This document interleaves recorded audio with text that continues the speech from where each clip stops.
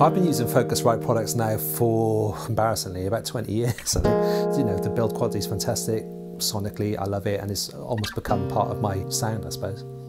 So I made a record called Awake Barbarians for Domino, and an EP before that called Naeem from the Halfway Line. And both of those were recorded using the Focusrite 18i8 exclusively, really. I didn't want to make something that people would hear as lo-fi or demo-y, and I didn't find that there was any issue with that. I found I could, you know, I recorded essentially myself being the whole band on a certain track, like without a crutch, and then sent it to the label. And knowing how I'd done it myself, I expected them to say, oh, that's good, let's see if you go in with a band how it sounds. But they actually sort of thought it was with a band already. So that made me think, you know, I had the confidence that I was recording things well enough, capturing the sound well enough. Let me hear them all, the stories of your life, right from the start. Just give me your heart.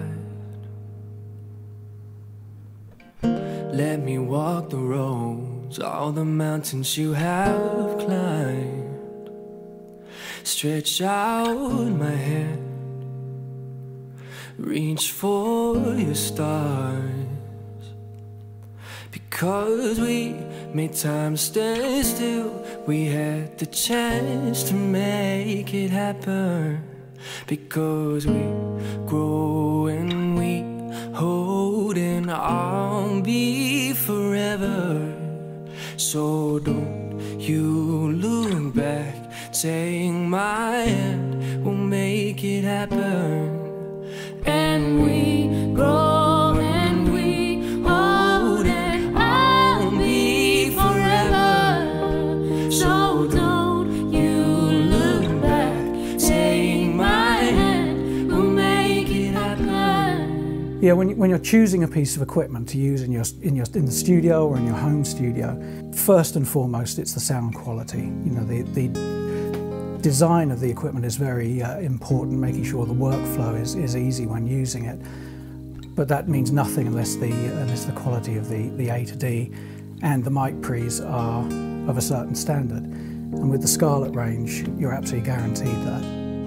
I play bass with Take That, ELO, amongst others Steve Hackett, Rick Wakeman, etc. And for me, I need something to be sounding great straight off the bat without messing around, because I'm not a very technical kind of person. So if I can plug into something and it sounds great straight away, I'll keep it and I'll keep hold of it. And Focusrite stuff always does that. Whenever I plug in, I'm always happy with the result straight away, and then I can go about changing it if I need to. But that's why I always stick with Focusrite.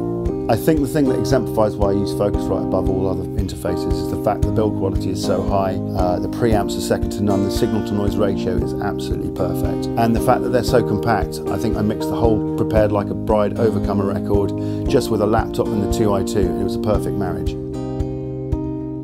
Now we're standing here, the stories of our lives. We faced all our fears, opened up the skies. Now we walk as one, we stood the test of time. Then you let me in, the story begins. Because we made time stand still, we had the chance to make it happen. Because we grow and